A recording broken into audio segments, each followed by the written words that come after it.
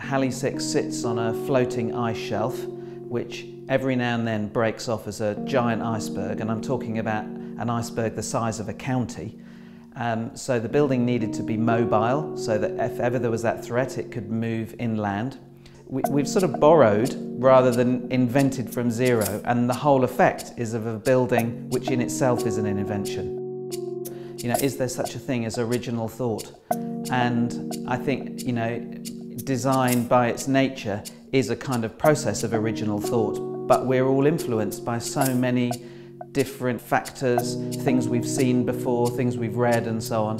And I think to deny that accrued knowledge when you're trying to design something, it would be to deny the potential of the design itself.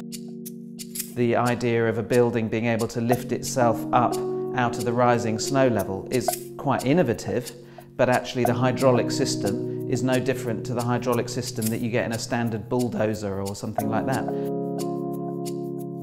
The guy who did a lot of our visuals, him and I worked very closely together in producing the original images of the building, and he was a complete Star Wars fan, so he was pointing me towards, oh, do you remember that scene in The Return of the Jedi or The Empire Strikes Back?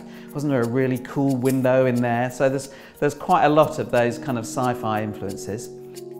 And you know, I have to admit that there was no stage when we were designing Halley that I didn't have the Thunderbirds cross-section book sitting next to my desk.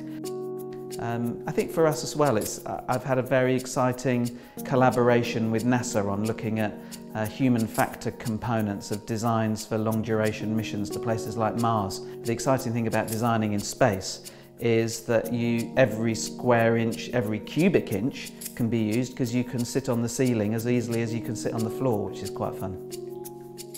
I think this station in particular was one of the first that placed, you know, the kind of crew, the occupants at centre stage. I think in the past, a bit like kind of spaceships probably is the same thing.